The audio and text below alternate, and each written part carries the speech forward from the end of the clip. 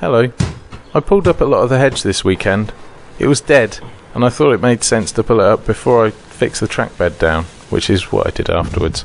I did move the good plants from the top end of the garden down to the bottom end of the garden, so you could say the hedge is dead, long live the hedge. It did leave a bit of a gap. I'll probably fill that with rocks. Anyway, here's me soldering wires on, because wires are the best way to ensure continuity. And there's me putting track together and screwing down the bridge, and you can see this all for yourself really, can't you? Anyway, I checked for continuity, and I made some holes and hammered some nails in, and I even tried using a stapler. Oh dear. It didn't work very well. But anyway, this is what it looks like now, and I'm really kind of pleased with it, and I'm going to continue putting track down this week.